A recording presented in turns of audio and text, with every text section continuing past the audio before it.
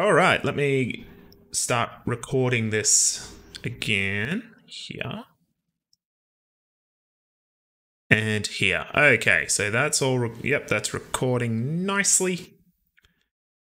This is recording. Okay, yeah, sorry about that, guys. Yeah, this is the very, very last week of content for Fundamentals of Biochemistry. So you've all, now actually last check, I believe almost everyone had submitted their assignment, which is fantastic. There we go. Yeah, pretty much everyone has submitted their assignment. Look, I'm going to talk more about that in the Shoot workshop this afternoon, just because that's just easier. But yeah, let us get started on looking at membrane transport. So what are our goals for today? What are we trying to do? We're going to be looking at the selective permeability of membranes, which again, shouldn't be too difficult. We're not going to be focusing too much on that. We're going to be looking at the main methods in which molecules move, especially across a lipid bilayer. So none of this should be brand new to you guys. You should have learned it in previous courses, but we're just going to sort of recap and rehash on that. We're then going to look at what facilitated diffusion means. We're going to be looking at active transport, secondary active transport, and look at why it is so important and useful within biological systems. So, on that note, let's get started. So, transport across a cell membrane. Now, I've mentioned extensively that, cell membranes are obviously very important for, keeping things out or holding things in, sort of segmenting different compartments of a cell. That's all well and good, but we don't want those walls to be just purely impenetrable. It completely defeats the point. Okay, we want things to be able to move in, we want things to be able to move out, but what is most important there is that we want to be able to control, to the best of our abilities, what we can move in and what we can move out. Now, something that's very important to take note of here is that cell membranes are permeable to small, non-polar molecules. Now, obviously, the lipid bilayer has the hydrophilic head, hydrophobic core, but what can happen is with sort of small non-polar molecules is that they can actually move straight through the lipid bilayer. But again, we're going to talk about that a little bit more in a moment. So transport across this membrane can be facilitated by proteins. Okay, so we can use sort of different pumps or channels or pores or things like that. And typically, yeah, these proteins are called transporters or they're called permeases. Now, when we're looking at this, at the membranous transport, the big thing to sort of keep in mind here is just ask yourself, is this process using energy? Yes or no? That's the best way to sort of start this classification process. I do that every time. So the first thing is, if we're looking at the types of diffusion that do not use energy, these do not use ATP. The first one is just regular passive diffusion. Okay, now the definition for passive diffusion is the movement of a solute or the movement of a substance from high concentration to low concentration down its chemical gradient or down its concentration gradient. Okay, it does not require energy, and I'll explain how this happens in a moment. The next one that also doesn't require energy is facilitated diffusion. Now, keep an eye out. Try not to get these two confused, okay, or muddled up. So, facilitated diffusion, it's almost identical to the definition of diffusion. It is the movement of a solute or a substance from high concentration to low concentration down its concentration gradient. That's literally word for word what I set up here. But it is mediated by a carrier protein or channel protein. What this means is that it needs help. It needs a protein of some sorts to transport it across. It's still moving down its concentration gradient. It still does not require energy, but it can't just move through willy-nilly. It needs something to help carry it through. And the last one here is active transport. So this is the, if we're looking at energy consumption, this one is the odd one out because this one requires energy. This one needs ATP in order to work. And we're going to be looking at an example of all three of these. So active transport is the movement of a solute from low to high. So it's going against its concentration gradient. And it's typically done by, the active transport is driven by either sort of ion gradients, or it can be looking at ATP hydrolysis. This one's probably the main one here. So in a nutshell, sort of keeping it nice and simple, this is what we're going to be looking at here today. So you've got our concentration gradient. We've got high concentration to low concentration. Simple diffusion of a non-polar molecule can just move straight through. Or if there's a gap or a hole in the membrane, it can move straight through. However, we can also have these channel proteins here that are channel or carrier mediated. So channel mediated, meaning like a ligand's got to bind to it to activate it, so then it moves through. Or our carrier mediated mean only certain things can fit into this protein before it moves through. Again, I'm going to explain all these more in a moment. Then, of course, we've got active transport. This is going the opposite direction. This is going against that concentration gradient. And because we're pushing it against that concentration gradient, we need to use energy. Now, just looking at this, not a graph, a flowchart rather, what we are essentially going to be looking at here today is we're going to be looking at diffusion, simple. Now, simple or passive diffusion, they mean the exact same thing. I don't care which one you use, just be consistent. We're going to look at facilitated diffusion, secondary active transport, and primary active transport. And that's where we'll stop. I'm not going to worry about transport of membrane-bound vesicles, so endocytosis, exocytosis, or pintocytosis, or phagocytosis, any of those ones.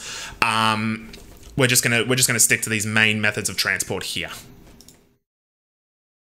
So, molecular kinetic theory is an important aspect that really, shines a light into how passive diffusion works. So, a couple of things that we need to be aware of here is that when we have a gas, when we have a gas that's moving around in a container, the big thing is that it is entirely unpredictable. If we were to look at one gas molecule, we can't predict where it's going to go, okay? But we can predict where many gas particles are going to move. Now, a good way to sort of think about this is imagine that we are in a helicopter and we're looking over a huge crowd, like a massive, massive, massive crowd. Let's say a massive crowd in the streets of Brisbane. Yeah, they've just right in the CBD, everyone is there. It's packed. I cannot just point to one individual person and say, hey, look, see the guy with the backwards cap there? I bet you he's going to move in this direction. But you can predict how the crowd itself is going to move. It's the same thing here. Now, a couple of other things to keep in mind is that the molecules, when they bounce off a container, are completely elastic. Now, what I mean by that is that the molecule will hit the wall of the container and then bounce back off at with no energy lost or expended. If I was to turn around and run at a wall, I would not have such luck. There would be a large amount of energy expended by the noise of me smashing into a wall and me falling down and yelling. So these are constantly bouncing. They're constantly moving around within their container. Now, if we were to then heat up these molecules, if I was to say, take this sort of box down here and put a massive fire underneath it. If I was to start to heat this up, what we would notice is that that heat will move into the container, okay, that sort of thermal energy.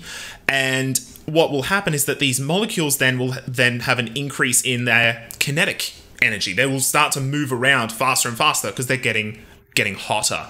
And because of that, they will then collide and hit with the surface of the container with a much greater force.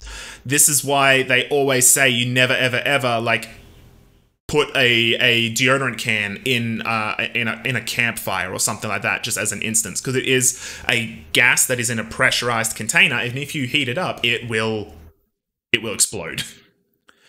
Now, in terms of how fast these molecules will move, the rule of thumb is that the hotter the molecule, the faster it's going to move. Okay, the more we heat it up, the more energy we give it, it's going to be moving faster. Now, the bigger the molecules are, the slower they are to move. Now, again, a good way to think about this is comparing, say, the energy needed to get a 18-wheeler truck with a trailer up to 50k an hour versus getting a motorbike to 50 kilometers an hour. One will get to 50 kilometers an hour a lot quicker and with far less sort of fuel consumed than the other one, but one is a lot smaller and a lot lighter than the other one. Yeah, so the truck will take way more energy to really get up to speed, just because it's bigger and it's heavier.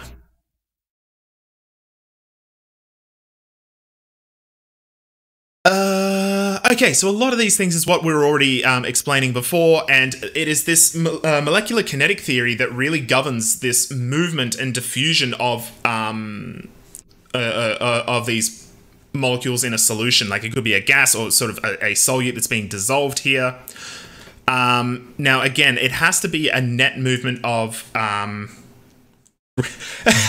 Granny versus 18-wheeler when it gets to 50 kilometer faster.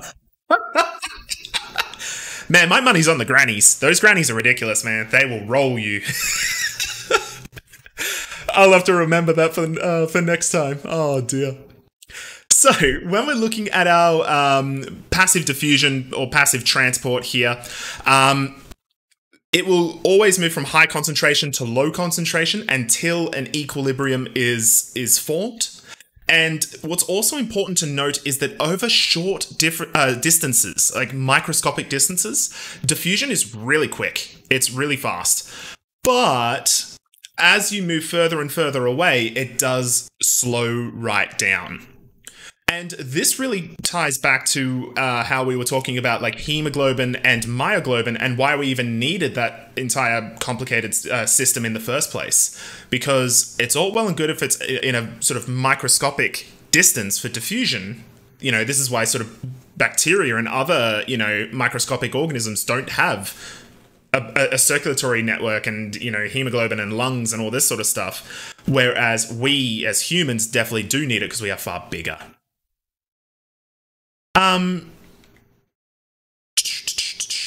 Where are we? Yeah, so what's also important to note here, again, it will continue to do this until equilibrium is reached. These are just sort of some cool rules of thumb. Okay, now, looking at diffusion, we've looked at sort of movement of a substance. I now want to have a look at a movement of water across a membrane. Okay, there are three main ways in which water can move through the lipid bilayer. The first one is diffusion through the membrane by sort of gaps in the lipid bilayer. Again, this is pretty limited because it's not very often that you see a big gap or a hole in the lipid bilayer. However, it does, it can happen that way. The next one is diffusion through the lipid bilayer by using specific channels. And an example I've used here is called aquaporin. So aquaporin is a protein channel. It's an integral protein that is put into the distal convoluted tubules and the collecting ducts of the kidneys. And what's important here is that when a hormone called ADH is released, so that's antidiuretic hormone, this is released typically, if you've got low blood volume, very dehydrated sort of thing, what your kidneys and inside the nephron will actually do is it will take this protein called aquaporin and will insert it in the distal convoluted tubule and the collecting duct of that nephron for the purpose of increasing overall water reabsorption, so that instead of water that's moving through your nephron in your kidney going straight through into basically your urethra and your bladder to be stored as urine, we are instead reabsorbing that water back into our blood circulation and essentially, yeah, we're holding onto that water. This is how, or one way in which we can concentrate our urine. And the third method that water can sort of move across the membrane, whether it's into or out of, is pinocytosis. Okay, so essentially, this is just looking at a vesicle that has water in the center of it. Now, osmosis. Osmosis is incredibly important. Okay, osmosis is the diffusion or the movement of water from high water to low water across a semi-permeable membrane. Now, you've got to be really careful here, because we can look at and define this in two different ways. We can look at it as a water concentration, or we can look at it as a salt concentration. Now, I'm going to present both to you, and I just recommend that you memorize and use the one that you feel the most comfortable with. So, for instance, if we have two water solutions here, and we've got a semi-permeable membrane, meaning that water can move through, but salt can't.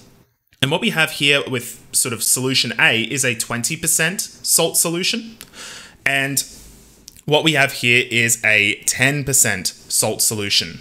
So if we look at this 20% salt solution, that means it's 20% salt and 80% water. And with this 10% salt solution, it means it is 10% salt and 90% water. So what we see is, with osmosis, it is the movement of water from a high concentration of water to a low concentration of water, which means it's going to be 90% water versus 80% water. So it's going to want to move this way.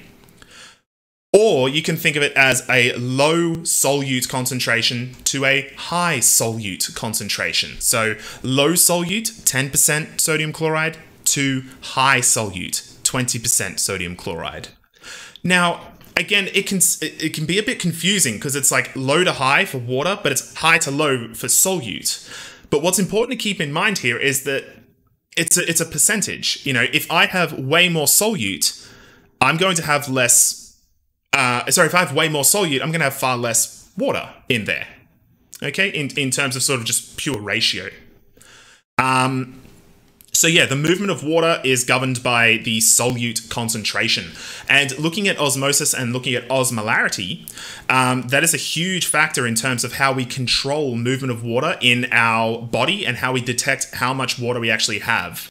So, for instance, in our hypothalamus, we have osmoreceptors in there that essentially detect and measure how salty our blood is, and will, if it's getting too salty, it's basically saying, hey, we're dehydrated. We need to do something about this, and it will, try to retain water by, reducing amount of urine formation. It will make you feel thirsty and trigger you to have a drink, such as my hypothalamus is doing right now. But yeah, so that is osmosis, okay? It's the movement of water through a semi-permeable membrane from high water to low water, and is really driven by that solute concentration. This one. Now, as I mentioned before, looking at osmosis and looking at the sort of salt concentration in the body, this is a main way in which the body controls water movement. Now, there are three main areas in the body. There are three main areas in the body in which we move water sort of into or out of. The first one is the intracellular space, so intracellular fluid. The second one is our interstitial fluid. So this is the fluid that is outside of the cell, but is sort of surrounding our tissues. And the third one is intravascular fluid. So this is like your blood plasma, essentially.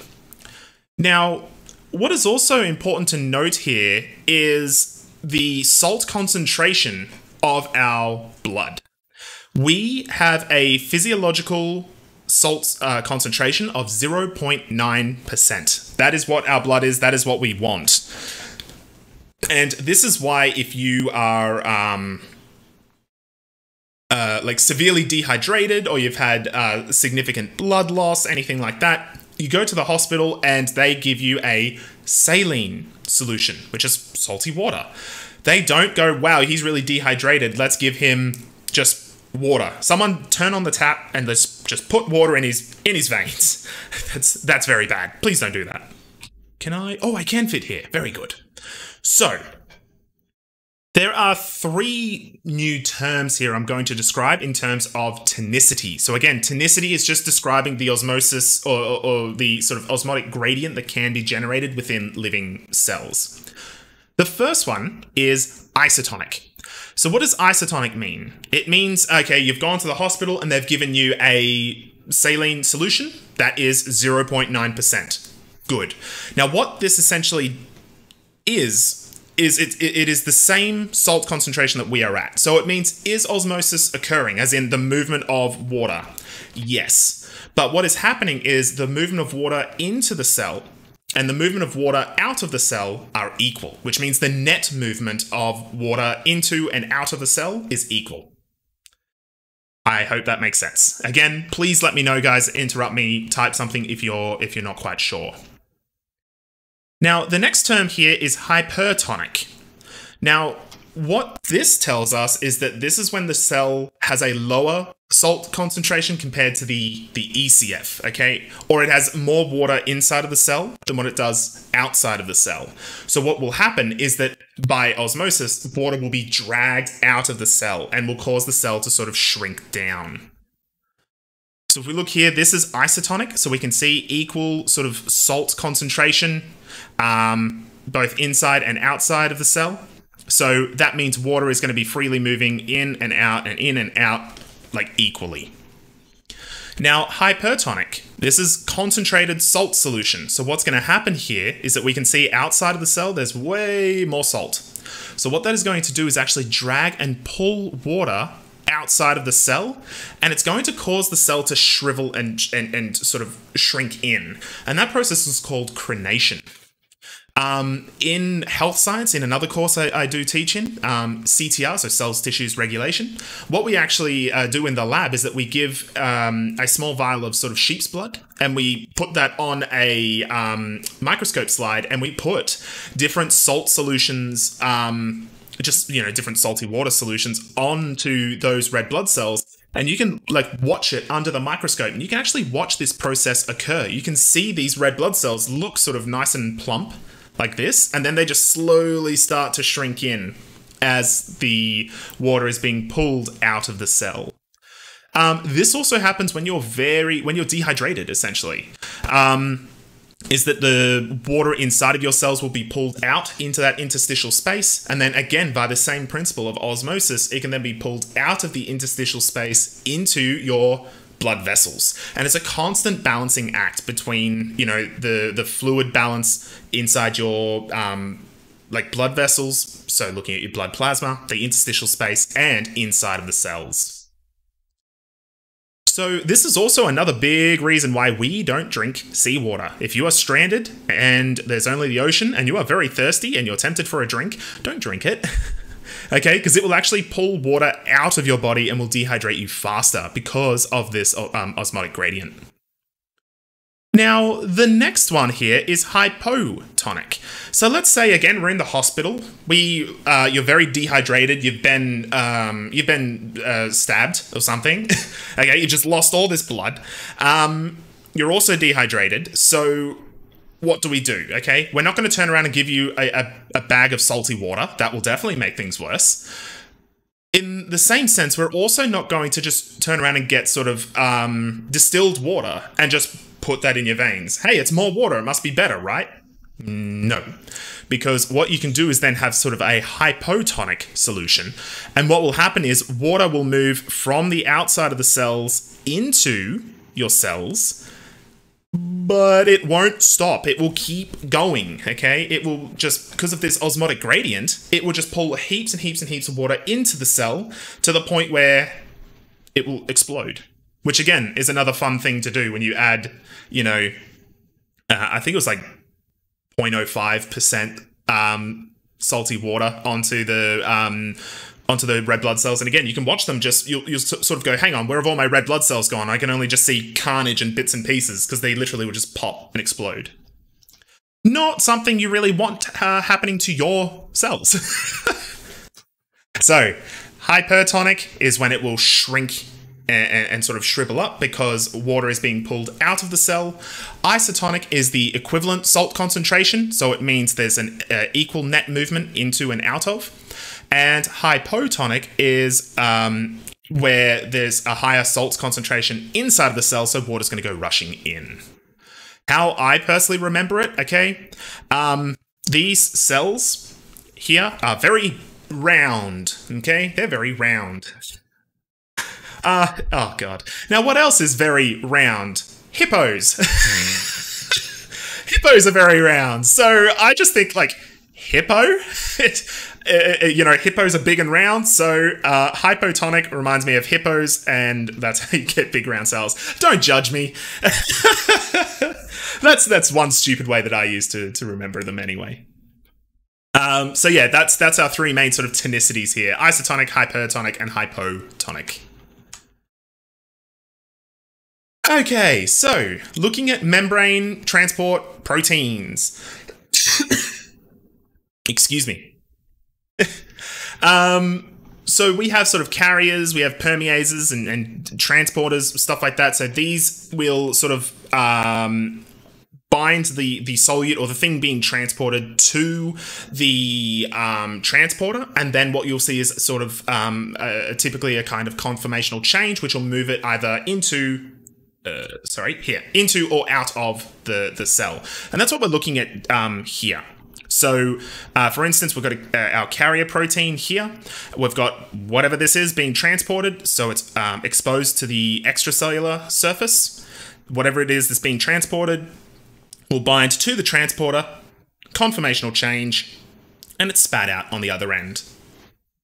Now, the other option here is looking at sort of channel proteins, and what these will do is sort of form a pore in the cell membrane, so that once it's open, anything that is either a specific charge or a specific size will be able to flood through. So probably the main one that at least I know I've spoken about, but maybe in other courses that you guys have done, would be your sort of voltage-gated channels. So like your voltage-gated sodium, potassium, or calcium channels, like you would see with your action potentials and whatnot. That's a good example of a channel protein. Now, here's something that's very important to keep in mind, okay? What we have here, I will refer to this one. With either channel-mediated or especially carrier-mediated, is these are types of facilitated diffusion, okay? It needs to use one of these two proteins here in order to move from outside the cell to inside the cell. Now, what is very important to keep in mind as well is that with facilitated diffusion, it is saturable. Now, I know you guys are just getting so keen and so excited. Speaking of grannies, here they are again, because we see a lot of overlap here. We see a lot of overlap with facilitated diffusion, as we saw with enzymes. So, because we can look at a transport protein and look at the rate in which it's being transported, this follows a similar method of the Michaelis-Menten equation.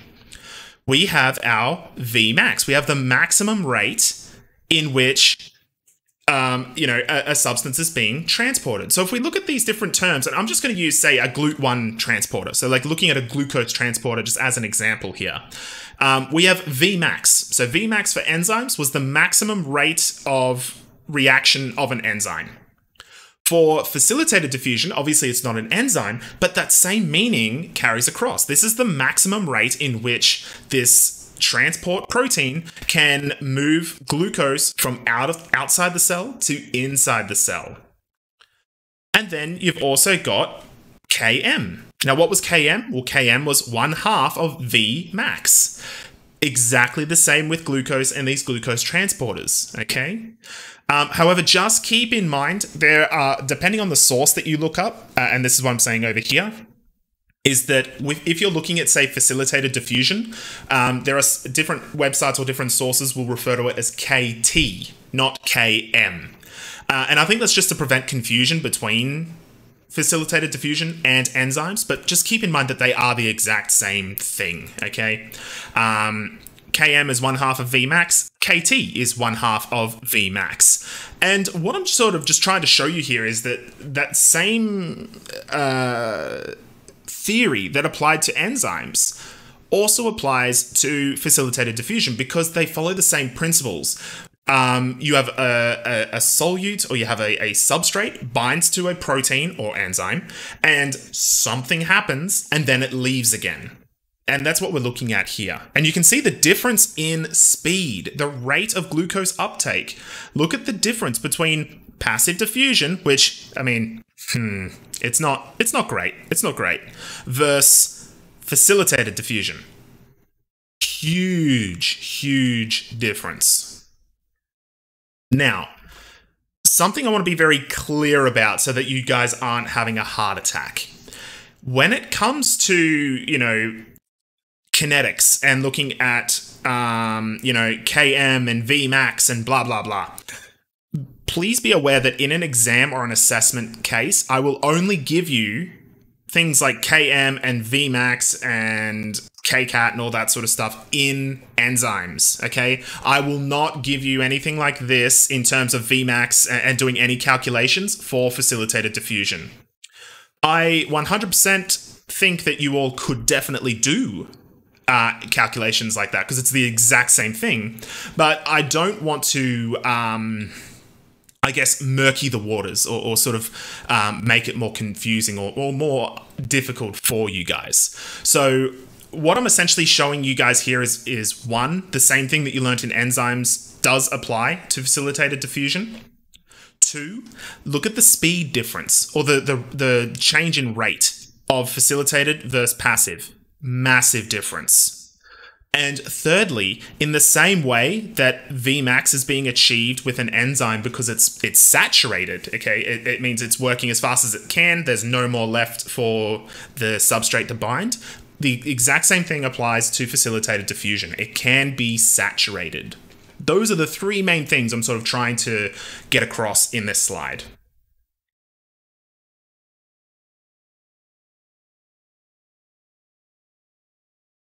Oh, here we go.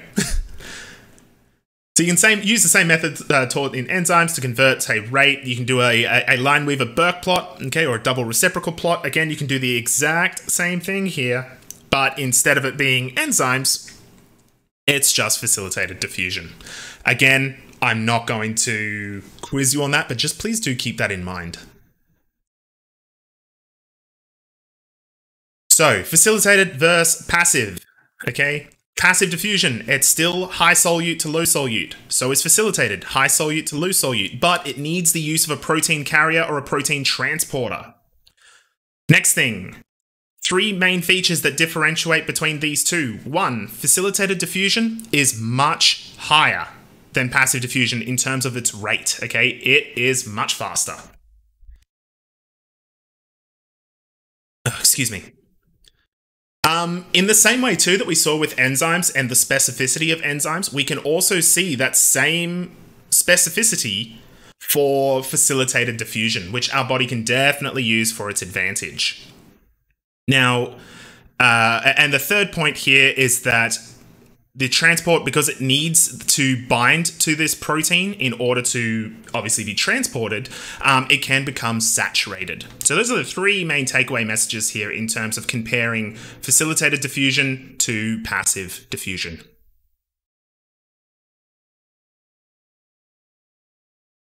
Okay, let's now have a look at the three sort of main classes of transporter here.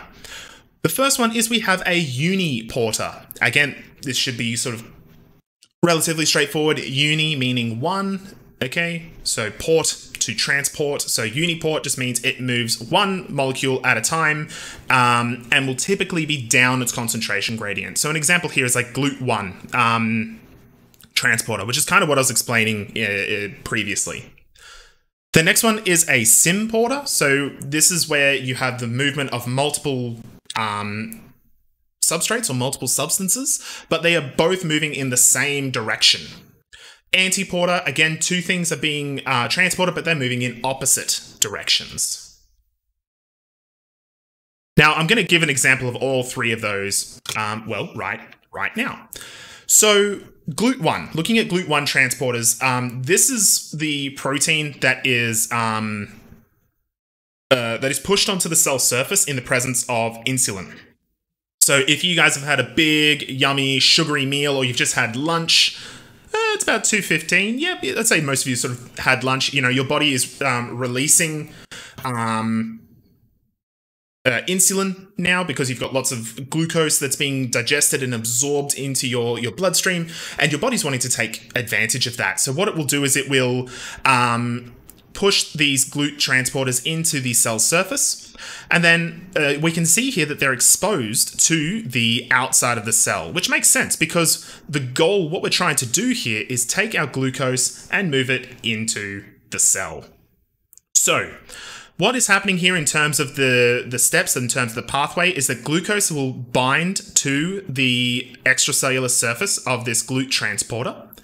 Once it is bound, it's going to cause a conformational change. So again, conformational change, meaning a change to its overall shape. And instead of facing outside, it is now facing inside, where glucose will be released. And then upon the release of glucose, it will change its conformation again and face the outside. Nice and straightforward. Now, symporter is where two things are moving in the same direction, but I actually don't want to explain symporters just yet. I'm going to talk about the sodium glucose symporter in a moment when we explain secondary active transport. Now, the last one here is looking at antiporters. So antiporters is when one thing moves in, another thing moves out. So the example I have here is just looking at calcium. So what we see here is the exchange of sodium and calcium, and this is especially important when we're looking at cardiac muscle, because that calcium exchange is very important for the plateau phase of the action potential, to basically allow blood to move through the heart while it's sort of while it's beating, essentially. And again, these systems are incredibly effective. They're incredibly efficient, okay? It can maintain the cellular concentration of calcium at levels 10,000 times lower than the external concentration. So it is really mind-blowing just how effective these exchange pumps are.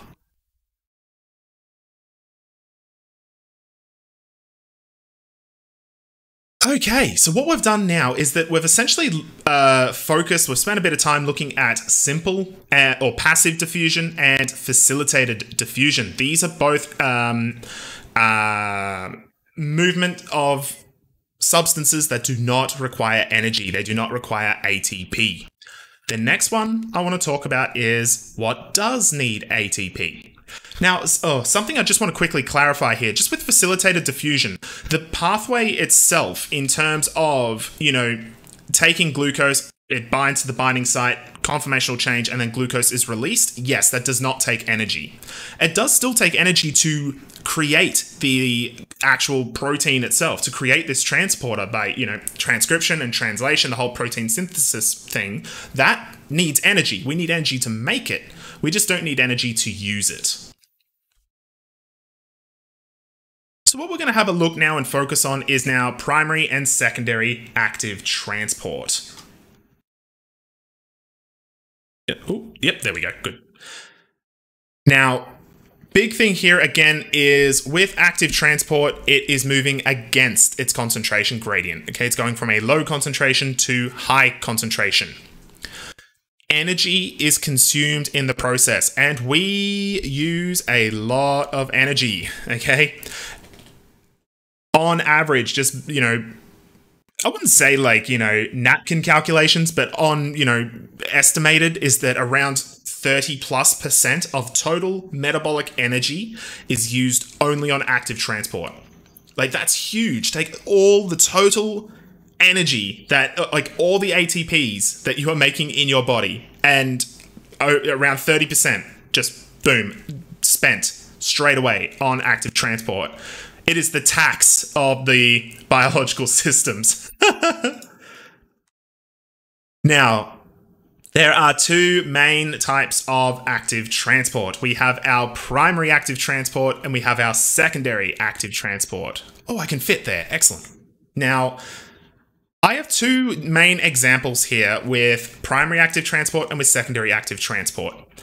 But I want to try and sort of keep it nice and simple just with this basic schematic for the moment. Then we'll use more specific examples. So here we have our primary active transport, and what is happening? Oh, pardon me. So what is happening here is that we have our substance, whatever it is. We're just going to call it S1.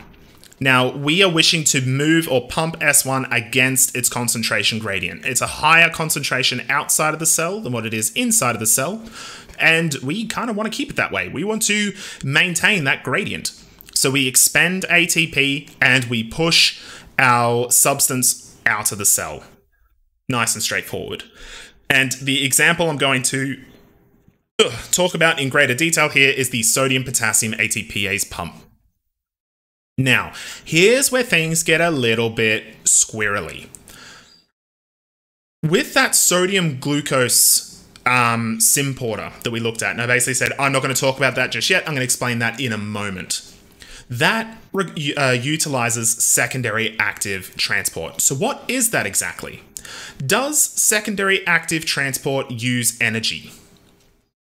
Not really. Kinda. Does the movement or does a substance that uses secondary active transport use ATP? No. There is no consumption of ATP in this pump here. But it does rely on a system that needs ATP. Now, what do I mean by that? Let me break that down a little bit further. Let us look at this image over here. Let me do this. So what we see here is the movement of S1 out of the cell. We are using ATP and it's being pumped out. This is the exact same that we saw over here, our primary active transport. Now, what we are establishing with this pump is a chemical gradient. We are creating that S1 is at a higher concentration outside of the cell than what it is inside of the cell, because we are spending energy to pump it out. Now, here's the kicker. We have a new substance here called S2, and it is of a higher concentration inside the cell than what it is outside the cell. But we want to move it into the cell. How do we do it? Well, with this symporter, what will happen is that our S1 will come in and bind to this symporter. And it's going to do this by wanting to move down its concentration gradient. It wants to move from high concentration to low concentration. So our S1 is going to bind in here, then our S2 will bind in here, and then both will move into the cell. So, does secondary active transport directly consume ATP? No. But the movement of S2 is reliant on this S1 concentration gradient. And that can only be established by pumping S1 from inside outside and consuming ATP.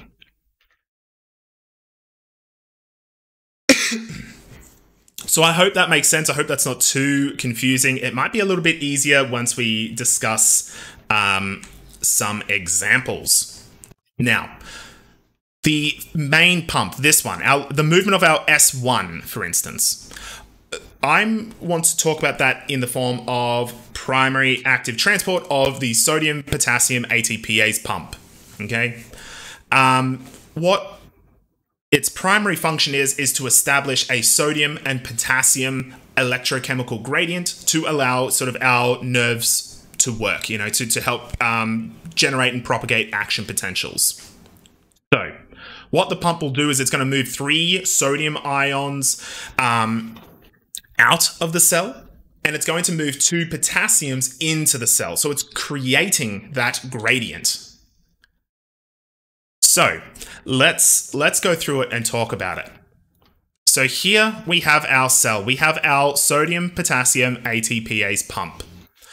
The first thing that's going to happen is that we can see that we have 3 binding sites for sodium, and we have 2 binding sites here for potassium. Now it's exposed to the intracellular side here, and we're going to get 3 sodiums binding to the pump.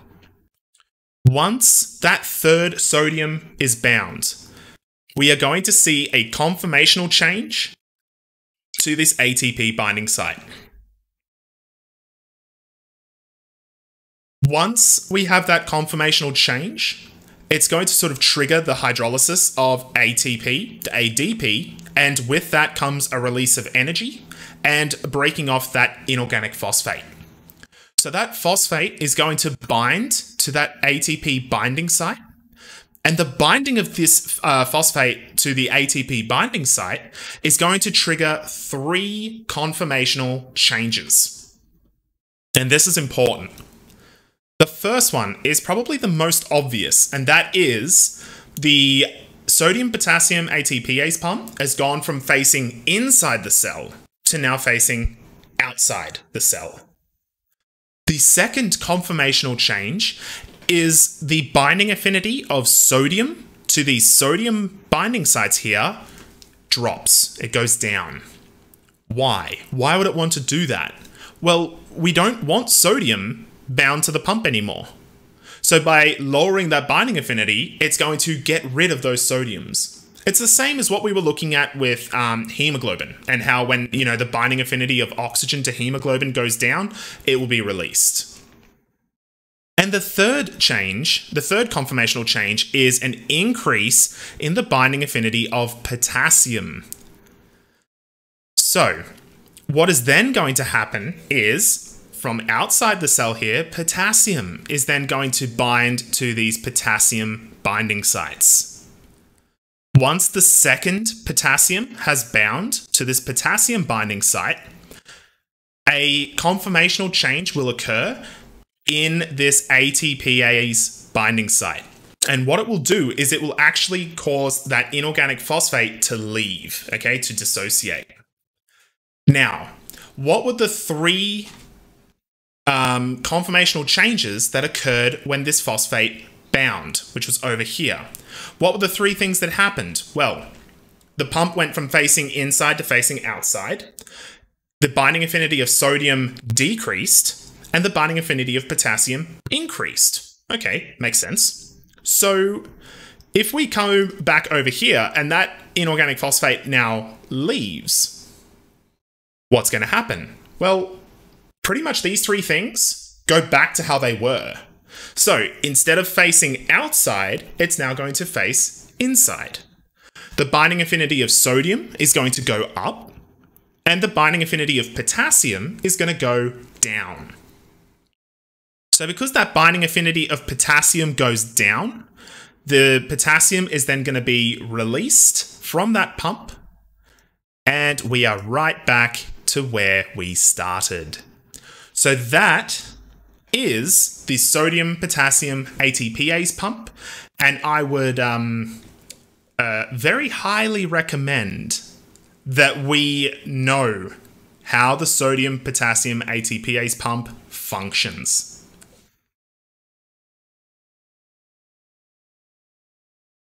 All right, so guys, that was a lot of info looking at the sodium potassium ATPase pump.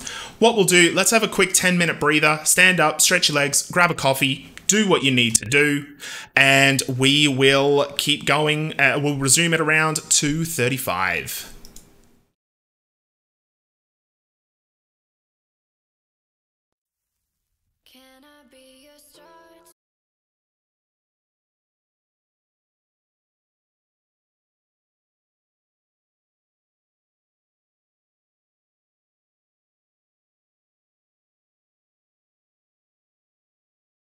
Alrighty, let's get back into it, crew.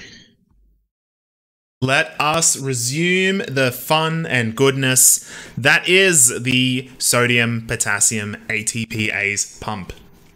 Now, again, what we sort of covered here in terms of the cycle of the sodium potassium ATPase pump can be a bit overwhelming, I guess. But what's really important to keep in mind is just the cause and effect, okay? Like, what happened when this phosphate bound to the pump? Well, we had 3 conformational changes, okay? It went from facing inside the cell to outside the cell. Binding affinity of sodium went down.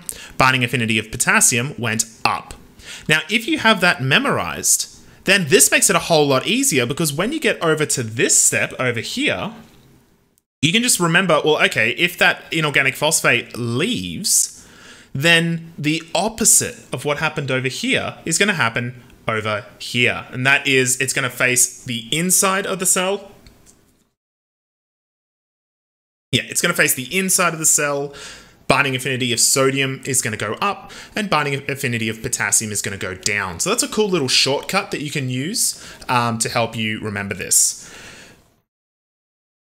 Now, what's also important to keep in mind with this sodium potassium ATPase pump is that it is establishing and creating a sodium and potassium electrochemical gradient, or mainly a chemical gradient, I should say, rather, okay, by sort of separating them out. Now, as I said before, that's very important for things like, the resting membrane potential and looking at how your nerves work and blah, blah, blah. But where it's also important is this sodium glucose symporter. Because if I was to rewind back to here, I basically explained secondary active transport as this S2 moving against its concentration gradient because it's able to take advantage of the S1 concentration gradient. So in this example, S1 is sodium. And with our sodium potassium ATPase pump, that is moving against its concentration gradient, consuming ATP. So, whoops. If we look here at our sodium potassium symporter, let me zoom in a little bit for you. There we go. And I will do this. So, this right here is our sodium potassium ATPase pump.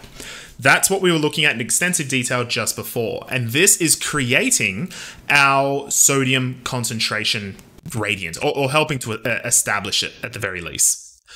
Then what is going to happen is with this sodium glucose symporter, glucose is moving against its concentration gradient. So instead of just consuming ATP here, what will happen is this transporter will take advantage of sodium. So sodium moving down its concentration gradient is going to bind to this symporter. Then glucose can bind, and once both are bound, they both move through into the cytoplasm. So think of it like you and your friend are at a party, and you both live very close together, or you both live at the university. You live at the student accommodation there, and your friend goes, "Oh, okay, I'm gonna catch an Uber," and they all call up the Uber and they've paid for it, like the good friend that they are. And you go, "Oh, hey, can I get a lift? Can I get a ride with you?" So while your dear loving friend pays for the Uber, you can sort of jump in and grab a free ride.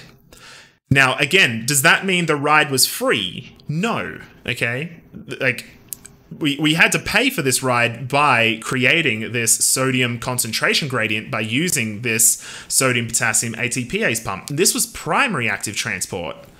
But because by taking advantage of that concentration gradient, as sodium moves in, glucose can get a free ride.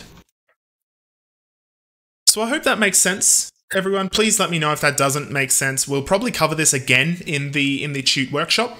But yeah, it doesn't use energy directly, but it does take advantage of a system or pathway here that does use energy.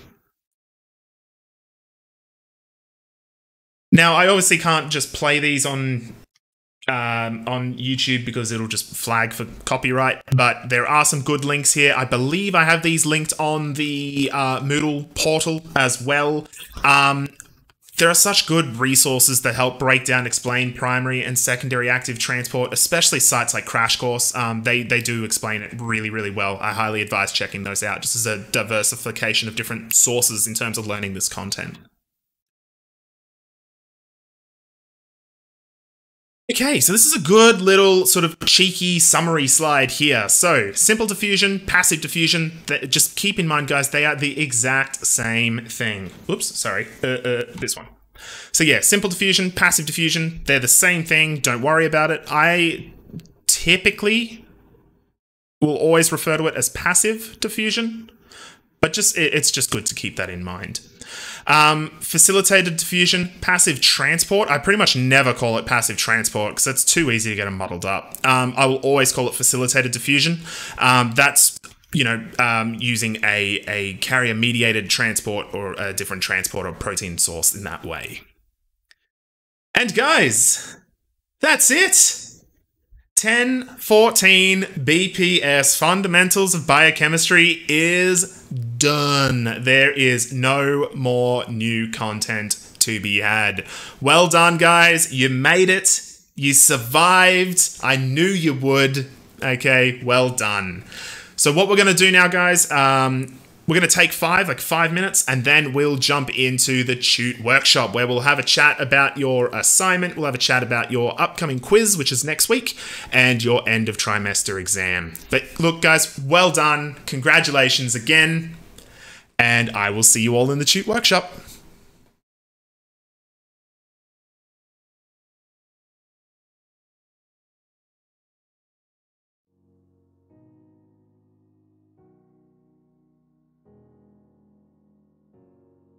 Call me up when you're sober, when you showered and changed.